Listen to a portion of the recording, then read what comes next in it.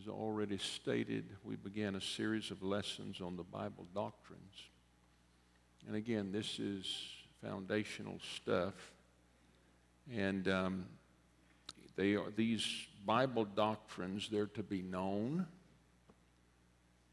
they're to be loved, and they're to be faithfully observed.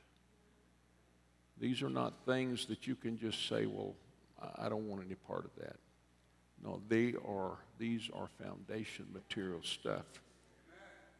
Last week we taught on the infallible Word of God. And again tonight we're diving into the doctrine of faith. You may be seated. Hallelujah. Several weeks ago you might remember that I ventured into Hebrews 11 for some 10 verses or so. And we were exploring a little bit about faith. I believe I preached about opening the door of faith, opening the doorway of faith.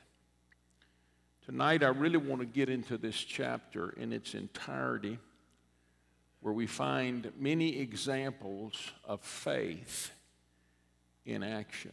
You know, the Scripture talks about faith without works is dead, being alone. So you can say you've got faith, but you've got to put some action with that faith for it to be living, for it to be active, for it to work. Hallelujah. You can say, I just believe such and such is going to happen. Just saying you believe it, that's certainly an action, but belief is about more than saying I believe it. Belief is about knowing beyond the shadow of a doubt that God is in control and that God's going to do a work, or is already doing a work. And so, again, I want to get into this passage in its entirety because it really speaks to this whole chapter of the Bible is on faith, belief, expectation. It gets into the promises of God and how those that were known as the champions of faith, those that overcome many obstacles to rise above through the faith that they had in God, they are referenced in this chapter. And you know, if we will just follow the pattern, if we'll just do what they did, we might just find that we're rising above some of the things that this old world brings our way. Anybody found that this old world brings some negatives your way? Well, if you live in this world very long, you're going to find a few of those negatives. And yet God is the great equalizer. I'm telling you, God can minimize whatever this world brings our way. So Hebrews 11:1 begins like this. Now faith is the substance of things hoped for. It's the evidence of things not seen. The expositor writes here, faith treats things hoped for as fact and places confidence today in what has been promised for the future. Faith is an absolute conviction based on the assurance of God's unchangeable and perfect character, that His promises will be fulfilled. In other words, this isn't a maybe so. In other words, if you've got faith in the promises of God, they will be fulfilled. So again, faith is the substance of things hoped for or expected. Faith is the evidence of things that we can't see in the natural. Verse 2, for by faith, the elders obtained a good report. The elders' faith, their belief in the promises of God, guess what? Their belief actually pleased God. Their faith caused them to believe not only that God was, but also that He was a rewarder of those that diligently sought Him. Verse 3, through faith we understand that the worlds were framed by the word of God, so that things which are seen were not made of things which do appear. The point being, many today have faith only in what they can see. The problem being, God took something that was unseen and framed the worlds with that unseen stuff. God took what was invisible and made something highly visible. Think about this. There was nothing to see, but then God made all sorts of things in the heavens that could be seen from earth with only the natural eye. For instance, God made the Andromeda galaxy from the unseen. In our galaxy, in the Milky Way, it's been estimated that we have between 100 and 400 billion stars just in our galaxy alone. But the Andromeda galaxy boasts somewhere around 1 trillion stars. On a clear night, you can see the Andromeda galaxy with eyes only, in spite of it being 2.5 million miles away from the Milky Way. And God again made all that we see today from something that was unseen. And you say, well, Brother Sartin, it takes faith to believe that. That's why we're talking about this foundation material called faith.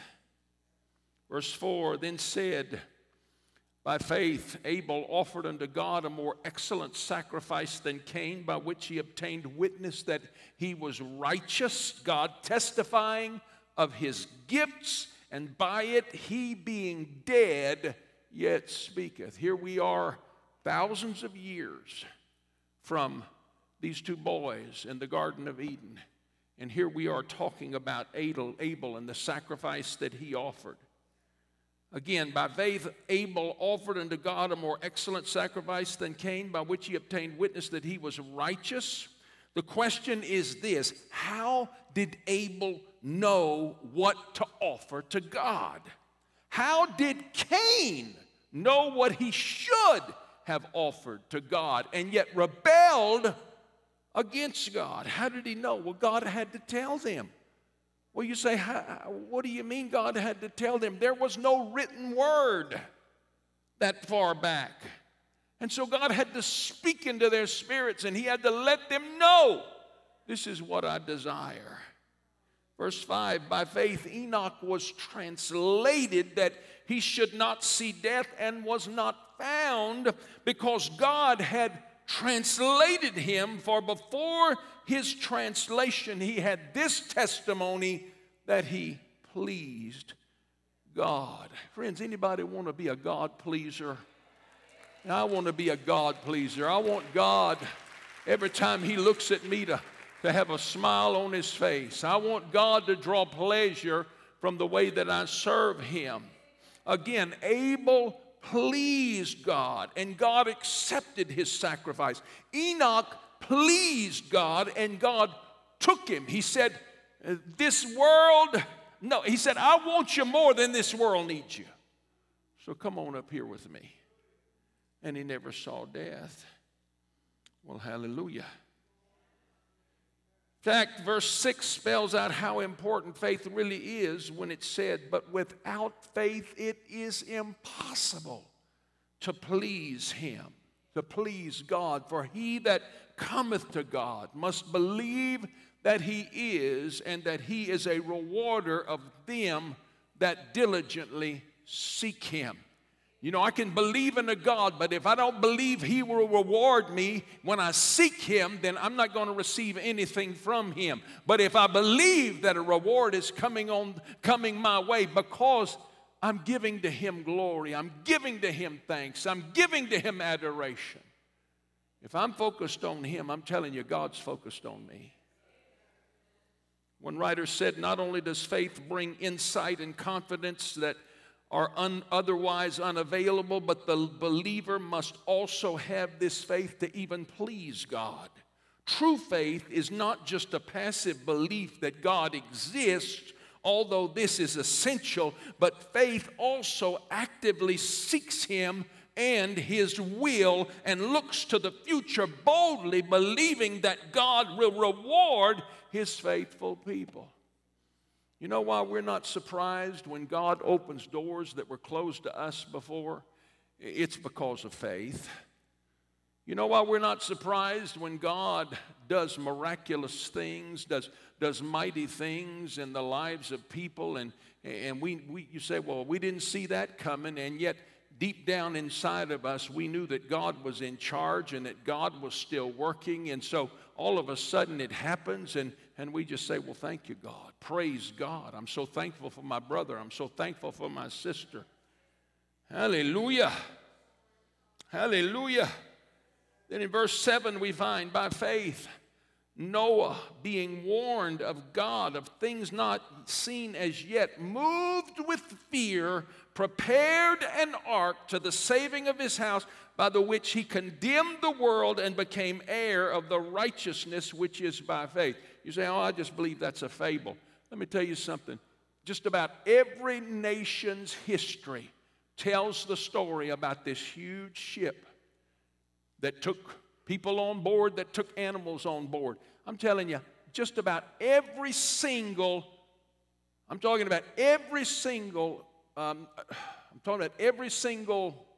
lost that word.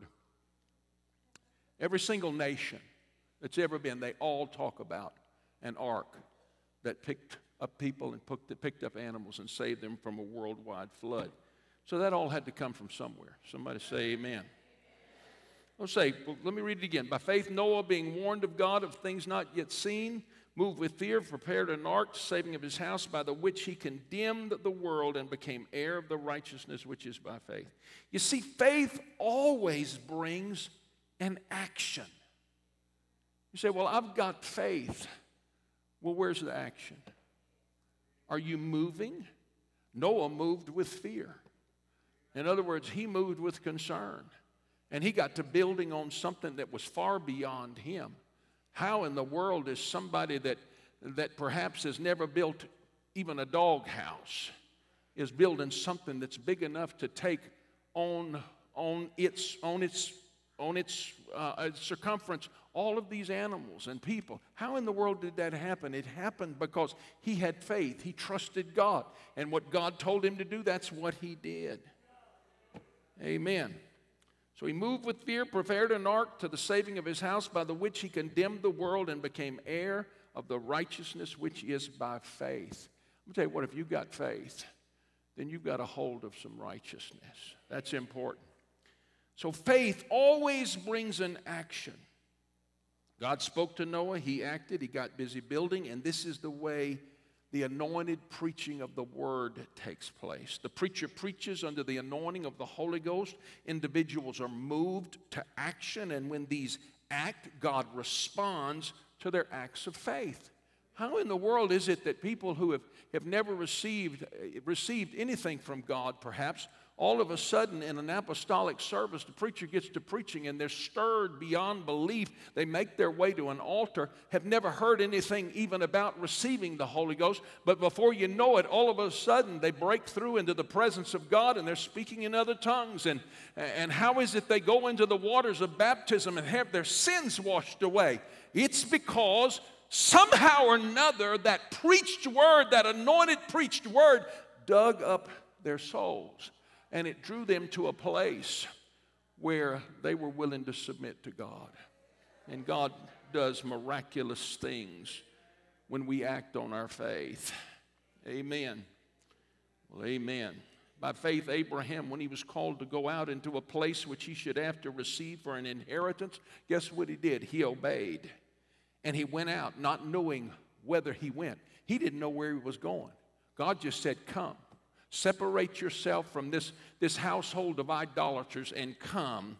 And when he went out, he didn't know where in the world he was going. By faith, he sojourned in the land of promise as in a strange country, dwelling in tabernacles with Isaac and Jacob, the heirs with him of the same promise. Listen to this. For he looked for a city which had foundations, whose builder and maker is God. Take note of this, church. Abraham didn't have a clue where in the world he was going. He didn't have a road map that would take him to the precise locale of this city whose builder and maker was God. He simply acted. he went. He moved because he believed. And as he looked, he just kept on going. Just kept on going. So really what happened was faith moved him to obey God. And ultimately, guess what? He found that city the day that he breathed his last and stepped into that place that the Lord had built for all of his children to come to when their lives on earth are over. Verse 11, through faith also Sarah received strength to conceive seed and was delivered of a child when she was past age. I'm going to tell you, she was way past age. How did this happen? It's because she judged him, God, faithful, who had promised. Therefore sprang there even of one in him as good as dead, so many as the stars of the sky in multitude, and as the sand which is by the seashore, innumerable. These all died in faith, not having received the promises, but having seen them afar off, and were persuaded of them, and embraced them, and confessed that they were strangers and pilgrims on the earth. For they that say such things declare plainly that they seek a country. In other words, they were seeking for what God said was theirs. And truly, if they had been mindful of that country from whence they came out, they might have had opportunity to have returned. But now they desire a better country, that is an heavenly. Wherefore God is not ashamed to be called their God, for he hath prepared for them a city. So let's think about this. Abraham was 100 years old. 100 years old. Sarah was 90 when Isaac was born. We know Isaac's birth had been impossible with man alone. And yet God does the impossible time and time again. And yet Abraham's life was about far more than simply searching for a city whose builder and maker was God. It was also about this supernatural act that in time, I'm talking about a child being born to a man 100 and a woman 90. It was also about this supernatural act that would in time produce multitudes. Verse 13 then said, by faith Abraham, when he was tried, offered up Isaac. And he that had received the promises offered up his only begotten son. See the parallel there? Of whom it was said that in Isaac shall thy seed be called, accounting that God was able to raise him up even from the dead, from whence also he received him in a figure. Now you say, I've got faith, Brother Sartin. Let me tell you something. Old Brother Abraham had some faith. Old Brother Abraham truly had some faith. He said it like this. By faith, Isaac blessed Jacob and Esau concerning things to come. By faith, Jacob, when he was a dying, blessed both the sons of Joseph and worshiped, leaning upon the top of his staff. Does anybody remember why he was leaning on the top of his staff? He had a wrestling match with God. Hip was thrown out of joint. The hip shrunk. And yet for the rest of his life, he had to walk on a cane. Point being, for Abraham, for his heirs, as the old song goes, this world was not their home. They were just a passing through. Their treasures were laid up somewhere beyond the blue. The angels beckoned them from heaven's open door, and they just never felt quite at home in this world anymore. Hallelujah. You ever get the feeling like that? I'm not saying you're hankering to go today, but I tell you what, you ever get the feeling like this where, hallelujah, you realize that there's something better waiting on you. So you might just one of these days say, Lord, come quickly. Lord, come quickly. Verse 22, by faith Joseph, when he died, made mention of the departing of the children of Israel and gave commandment concerning his bones. Now that's strong faith right there. That's strong belief that, hey, y'all, everyone are getting out of this bondage place. Think about how Joseph lived the lion's share of his life in Egypt. But he never really felt at home there. So he said to his descendants, you're not going to be here forever, so when you leave, don't leave my bones behind in this old place. Take my bones with you. Verse 23, by faith Moses, when he was born, was hid 3 months of his parents because they saw he was a proper child, and they were not afraid of the king's commandment. Hallelujah. Boy babies were dying right and left, but Moses' mama hid him by the riverside. Hallelujah. By faith, when he was come to years, refused to be called the son of Pharaoh's daughter, choosing rather to suffer affliction with the people of God than to enjoy the pleasures of sin for a season, esteeming the reproach of Christ greater riches than the treasures in Egypt, for he had respect unto the recompense of the reward. By faith he forsook Egypt, not fearing the wrath of the king, for he endured as seeing him who is invisible. Through faith he kept the Passover and the sprinkling of blood, lest he that destroyed the firstborn should touch them. By faith they passed through the Red Sea as by dry land, which the Egyptians, essaying to do, were drowned. And said, but how in the world, Brother Sartin, could all of this happen? It happened first because God was and is still sovereign. He can do anything he chooses at any time he chooses to do it. And God's plan was this. Yes, Moses, you're going to be raised in the palaces of Pharaoh, but while you're being raised in this God-forsaken place, through supernatural means, you'll be raised by your own mama, and your mama's never going to let you forget that you are not an Egyptian. Well, amen. Glory to God. Hallelujah. I want you to know your children can be saved. They should be saved. If you never let them forget, you are not an Egyptian. Honey, you are not an Egyptian.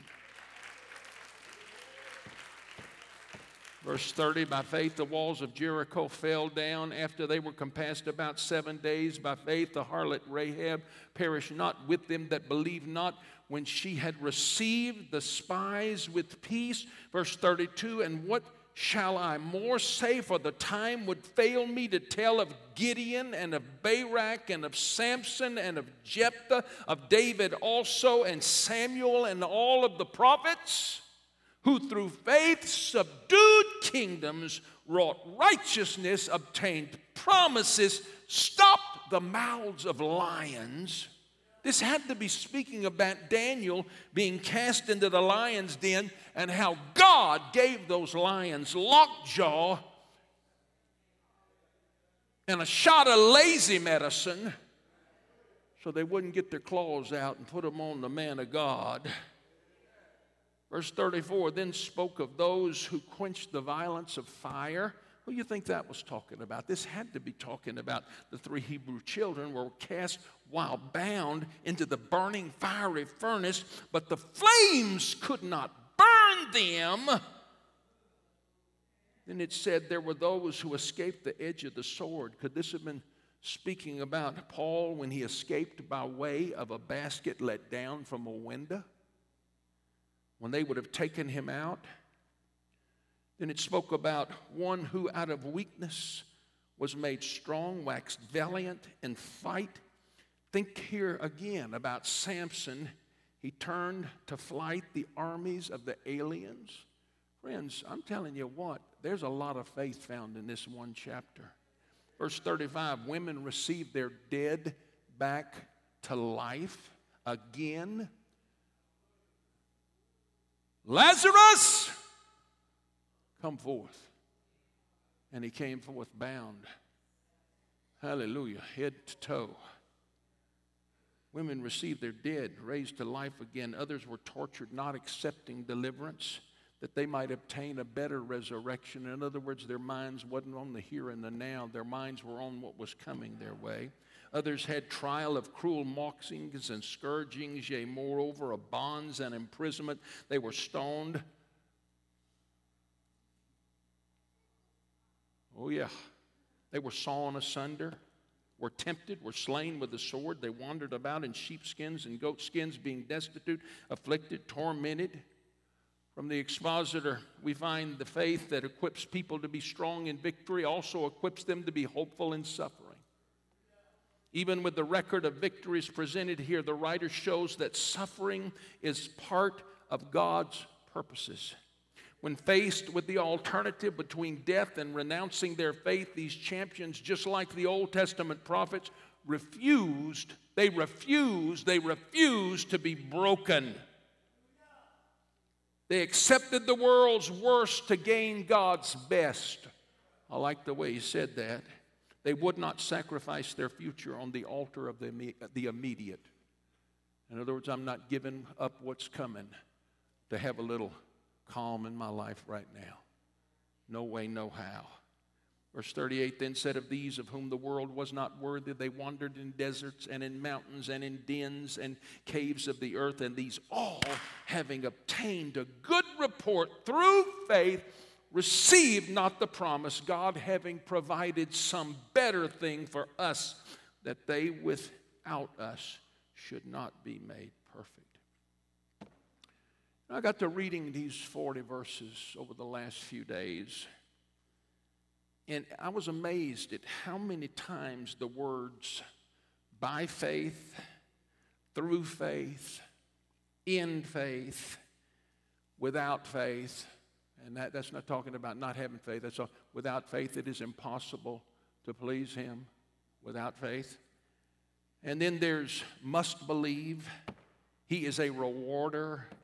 She judged God faithful over and over and over and over in 40 verses. It was just one after another by faith.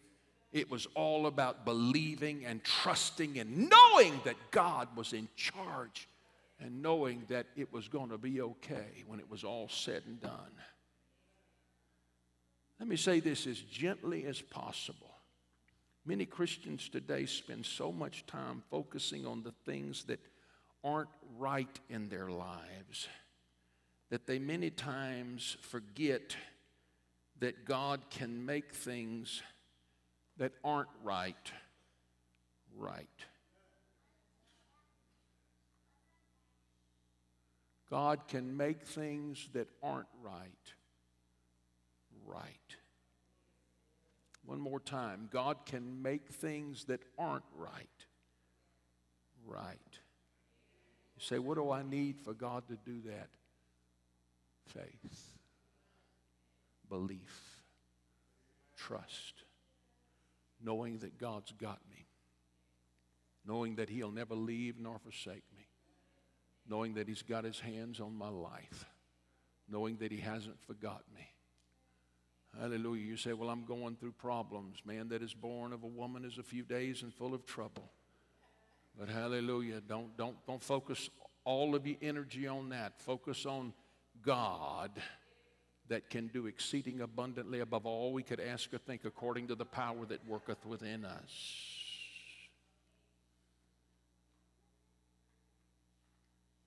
Some years back, I met a preacher, pastors in Colorado, on a missions trip. And this man had endured a couple of mighty bad cancer struggles. Doctors, when it was all said and done, had to end up reconstructing his jaw from the chemo and radiation treatments that he had to take. You say, well, why didn't God heal him? I don't have a clue. I don't know. Sometimes God says, I want to see whether you can get through this thing. I want to see if you're going to hold fast and be true and go through this thing in spite of all of these things. Remember that scripture just a minute ago? They were sawn asunder. They wandered around in sheepskins, and they stayed in caves and all that. Remember that scripture? Sometimes God, it's what I taught about in one of my devotions this week. Sometimes it's not about arriving. It's not about starting. It's about the journey. Sometimes it's about how we arrive and all that we go through during the journey. Those are really the times that we learn so much that we don't learn just by, gaining the ring at the end of the race. Does that make any sense? So anyway, I met this man, and he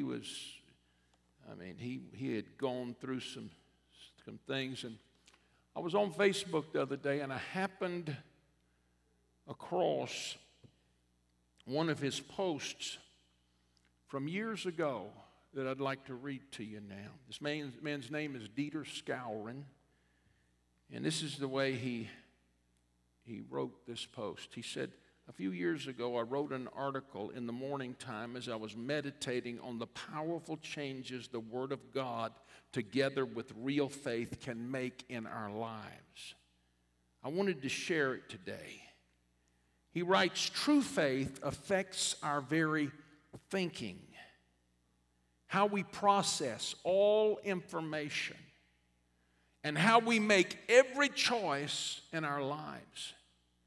And those lifestyle changes are completely based on whether or not we are submitted to God.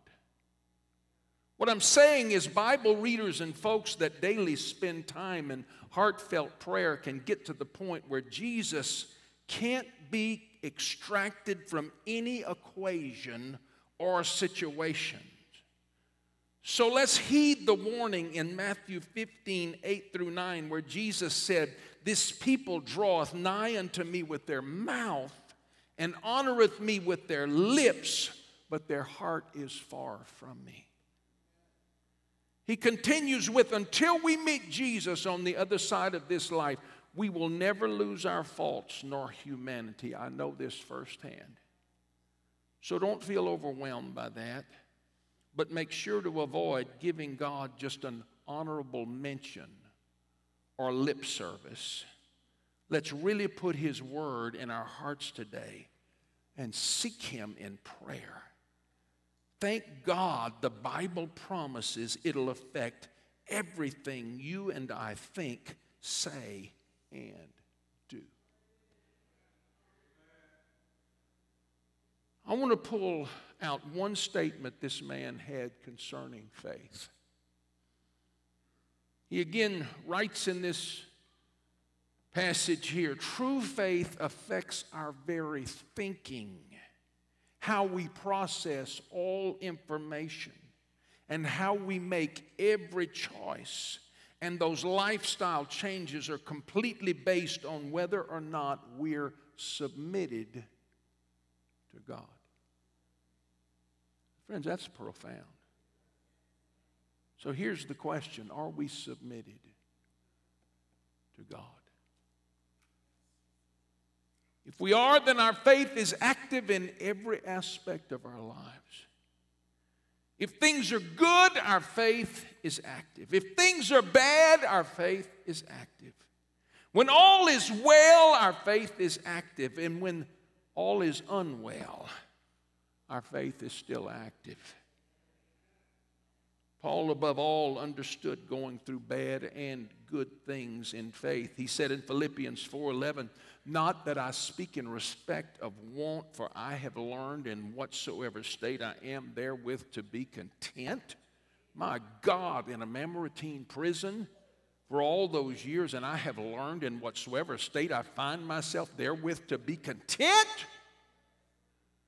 He said, I know how to be abased and I know how to abound everywhere, and in all things I am instructed both to be full, but also to be empty or to be hungry, both to abound and to suffer need. I can do all things through Christ, which strengtheneth me. I wish somebody would say that with me. I can do all things through Christ, which strengtheneth me. One more time. I can do all things through Christ, which strengtheneth me. Come on, I'm telling you, you need to say it with belief. I can do all things through Christ, which strengtheneth me.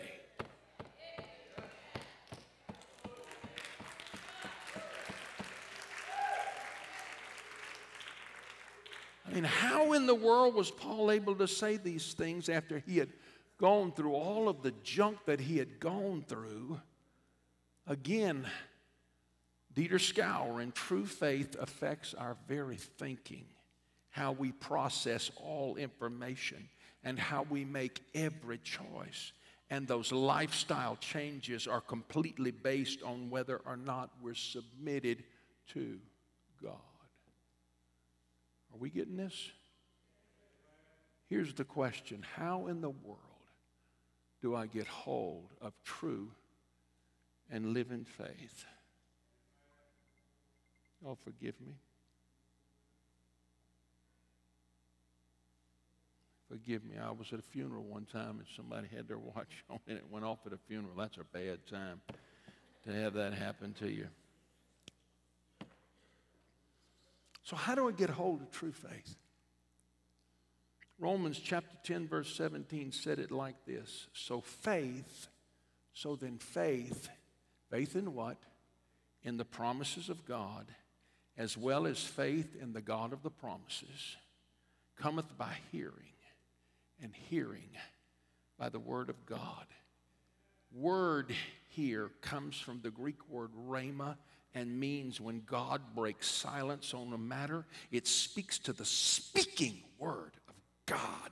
The point being, if you want the kind of faith that moves mountains, that casts down imaginations and any high thing that exalteth itself against the knowledge of God, you must regularly pray in the Holy Ghost. I'm talking about praying in the Spirit, praying in tongues. You say, well, Brother Sartin, I've always heard that not everybody has the gift of tongues. Everybody that receives the baptism of the Holy Ghost speaks in tongues. And you've got the ability to enter into that prayer place and pray in tongues. It takes faith to step into that spiritual arena, but when you step into that spiritual arena, your faith begins to grow. It begins to build up. When you begin to pray in the Holy Ghost, I'm telling you, you can feel your spirit man beginning to grow, beginning to mature, beginning to step out. Well, amen. Glory to God. Hallelujah. We got to pray in the Spirit faithfully, because if we are, we're hearing God break silence on matters of importance, and we're hearing that regularly. Every time you go to prayer, church, you need to hear me now, pray with purpose. Pray with this goal. At some point, I'm going to move into that secret place, and I'm going to pray in the Holy Ghost. One said, but I don't know what I'm praying about while praying in the Holy Ghost. Well, what am I praying about? I don't have a clue. And yet, while you're spending time in the Spirit, your faith is again building. It's growing. And if your faith is growing, then there is little God will not move upon or within your life for you. So get in the Holy Ghost. And you don't have to wait till the Lord's Day on Sunday. You can do it every single day of your life. Just spend some time praying in the Holy Ghost. Hallelujah. Paul said, I will pray with the understanding. I will pray in the Spirit. In other words, he did it both ways. I do it too that way. I pray I pray with my common tongue, and I pray in the Holy Ghost. And when I pray in the Spirit, my spirit man begins to grow. It takes faith to pray in the Holy Ghost. You got to exercise your faith to pray in the Holy Ghost.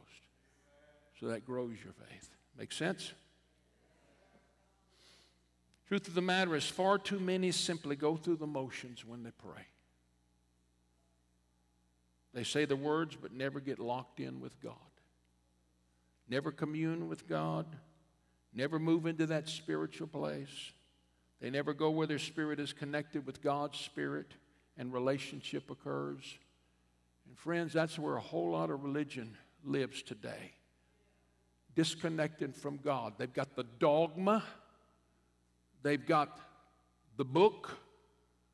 I've got a lot of times, they've got the Old Testament, but they don't have anything in the New Testament. Friends, we got to get the whole book. We got to get the whole book. Again, far too many are just going through the motions. Hallelujah, hallelujah. So we've got to be connected. You know, we can make this about religion, or we can make this about relationship. You got to have a certain part of it is religion. You come to church on Sunday morning, you come to church on Sunday night, you come to church on Wednesday night. That's the religion part of it. But while we're in church, we can have relationship. While we're in the prayer room before church, we can have relationship. Hallelujah. While we're driving our car heading home, we can have relationship. Hallelujah, hallelujah, hallelujah, hallelujah. James 2:17. Hallelujah. Go ahead, clap your hands. Hallelujah to the Lord. Hallelujah.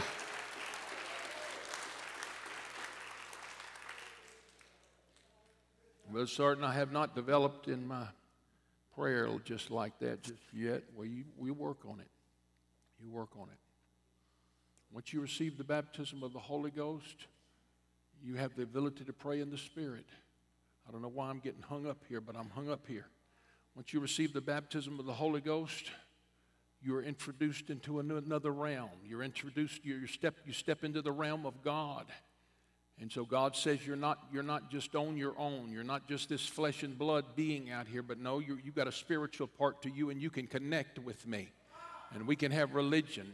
We can have religion, but we got to have relationship. So, hallelujah, that's so important. It's so important. It's so important. Hallelujah. James 2:17, even so faith, if it hath not works, is dead, being alone. Yea, a man may say, thou hast faith, and I have works. Show me thy faith without thy works, and I will show thee my faith by my works. Thou believest that there is one God, thou doest well. The devils also believe and tremble. So the devils are believers out there. In other words, they're believers that there's a God out there. So if it was all about faith, no, you got to have some works with your faith. Well, amen, glory to God, hallelujah. But wilt thou know, O vain man, that faith without works is dead? Was not Abraham our father justified by works when he had offered Isaac his son upon the altar? Seest thou how faith wrought with his works, and by works was faith made perfect? And the scripture was fulfilled, which saith, Abraham believed God, and it was imputed unto him for righteousness. And he was called the what? The friend of God. Let me be called the friend of God. I don't want to be called the foe of God. I want to be called the friend of God. Verse 24, you see then how that by works a man is justified, and not by faith only. Likewise also was not Rahab the harlot justified by works, when she had received the messengers, the spies, and had sent them out another way? For as the body without the spirit is dead, so faith without works is dead also. You know, you can have all the faith in the world, but you got to put some works. Noah could have all the faith in the world, but he still had to get out there and build that ship.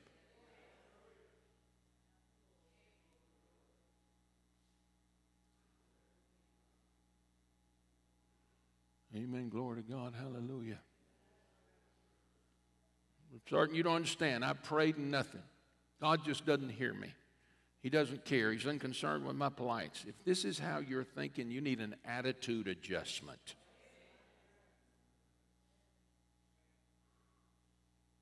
Perhaps the one you're praying for is resisting the higher power. God's not going to force. He's a gentleman. God's not going to force himself on anybody. Perhaps they're stubborn and rebellion is all get out, and they have to do some humbling before God will move and do a lasting work. How about this? Sometimes we're praying and our motivation is wrong. Perhaps lust of the eye is driving us, and here God will say no every single time. If it's about fulfilling flesh, he's going to say, wait a minute, guy. This isn't about that. You got to make sure your motive is right. And there are times when we're praying for things that God just will not give us. I'm not speaking about salvation issues here. I'm speaking about us asking for things that are just not in God's, not wheelhouse, but wheelhouse. For instance, sometimes we're praying for things that God knows if we get them will destroy us. Well, you say, well, I prayed for this thing and I prayed for this thing and nothing. Well, God loves you enough to save you from your own ignorance. You're asking for something that's going to wipe you out, destroy you, destroy your lineage, destroy everything in your life. Oh, I'm asking you, God, and I'm believing you, God. And God's saying, wait a minute, big boy. I'm sovereign, and you're not. I'm God, and you're not. So you need to trust me here. I know what I'm doing. I know what's good for you, and I know what's not good for you. I know when you've got to go through things, and I know when you don't. And then there's the timing issues, where the thing we're asking for, it's going to be okay, only not right now. Here we have to keep on praying, and when the time's right, God will do it. It's not like God's rejecting us. He said it's just not time yet. And so there's a lot more tied into this than just having faith and having the works necessary to receive. It's also about God having a say in the matter. And so we got to accept that. God, you got a say in the matter. In closing, I want to go back and read again from Hebrews chapter 11, verse 6, where we find, but without faith, without belief, without trust, without knowing beyond the shadow of a doubt that God is able, and also knowing and believing that God is willing, but without faith it is impossible to please him. For he that cometh to God must believe that he is, and that he is a rewarder of them that diligently seek him. The question is this: do you believe God will reward your efforts as you diligently seek him? If you do, if you believe like that, he most times will. Unless he sees that giving it to you will destroy you. I'm going back through over old material, but unless he sees that if I give you this, it's going to destroy you. He's not going to do that. You can forget it. And he's not gonna do it if he gives it to you. In other words, he's not going to give it to you if he sees that this is all about my luster working overtime. It's what I want. Doesn't matter what's right. Okay? So, without faith it is impossible to please him, for he that cometh to God must believe that he is, and that he is a rewarder of them that diligently seek him. So again, do we believe that God will reward us?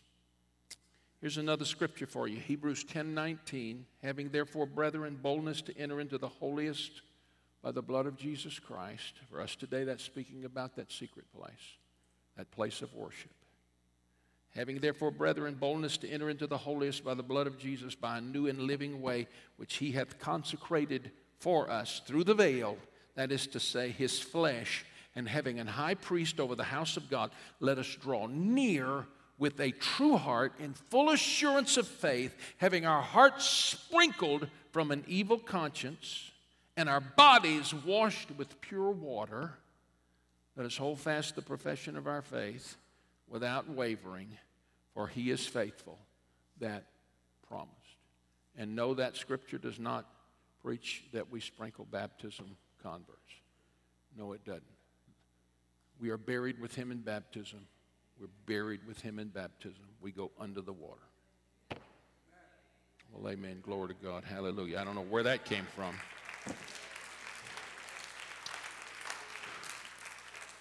This is what Spirit prayer is all about.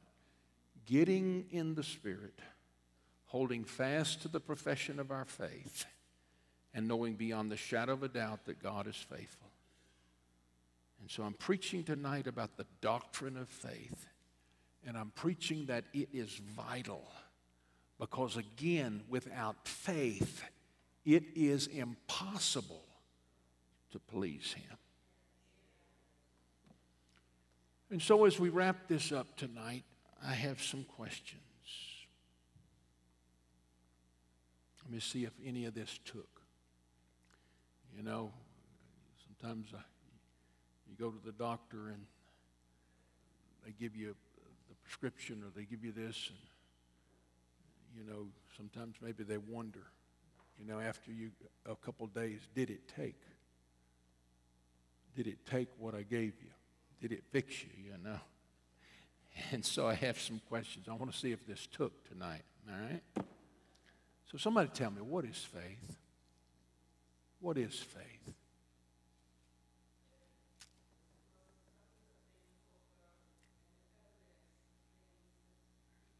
things not seen. That's true. Now, faith is the substance of things hoped for, the evidence of things not seen.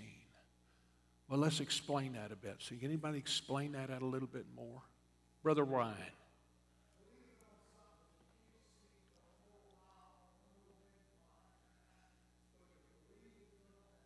Yeah. You just believe that God's working in this thing. Does anybody believe that faith is absolute conviction based on the assurance of God's unchangeable and perfect character, that his promises will be fulfilled? I know that's a long way of saying what she said. Now, faith is the substance of things hoped for, the evidence of things not seen. What are some of the things that hinder God moving for us? What are some of the things that hinder God moving for us? What? Lack of faith. Yeah, Brother Lewis. Huh? Lack of belief. That's right. That's right. What? That it'll hurt us. Oh, that's right. That's right. Sometimes God's not going to do it because it has the potential to harm us. Somebody else. That's right. Not time yet.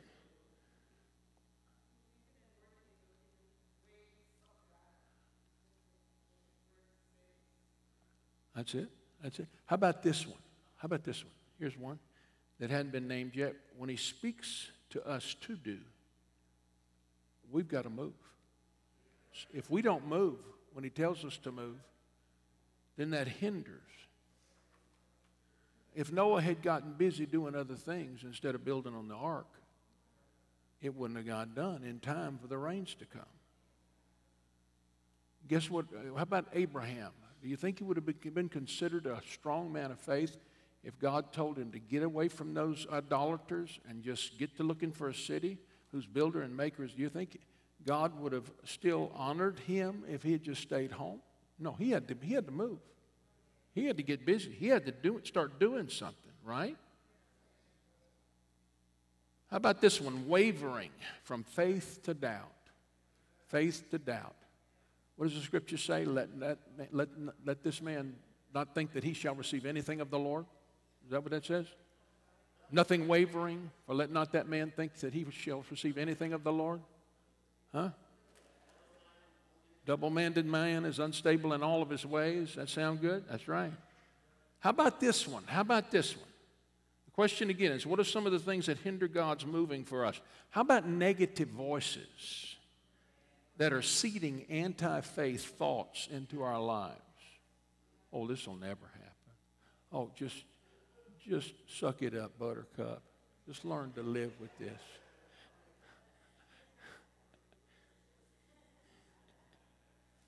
How about this question? Why are there times when God just will not move for us? We know this by heart. Come on.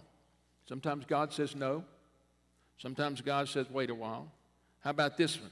God will not move if he sees that a thing is going to be bad for us. We just talked about that. Right? He will not send what we would perceive to be a blessing when he knows it will become a curse. This is why praying in the Spirit is so important, because God will confirm what's acceptable. He will deny what is unacceptable. Here's what our daily prayer needs to be. Let's all stand. Here it is. Every day of our lives, we need to pray this prayer. Lord, increase my faith. One more time. Lord, increase my faith. Now you asked him, you believe it's going to happen? You believe it's going to? Well, see, some of this happened already tonight. Hallelujah. I bet you your faith is riding a little higher right now, right? Hallelujah. Praise the Lord. Thank you, Lord, for your holy word tonight. Thank you, Lord, for all of these people that came to church tonight. Thank you, Lord, for all of those people, God, that plugged into the website, Lord, and are watching, Lord, this service tonight. I am asking you to do incredible things this week in your people's lives, God. I'm asking you to go with us, Lord. If we go into the fire, let it not kindle against us, Lord. If we go into the flood, Lord, Hallelujah. Let us rise above the flood, Lord. I'm praying for your people today. Do incredible things in the lives of your people. Increase our faith, oh God. Increase our faith, oh God. In Jesus' name, amen.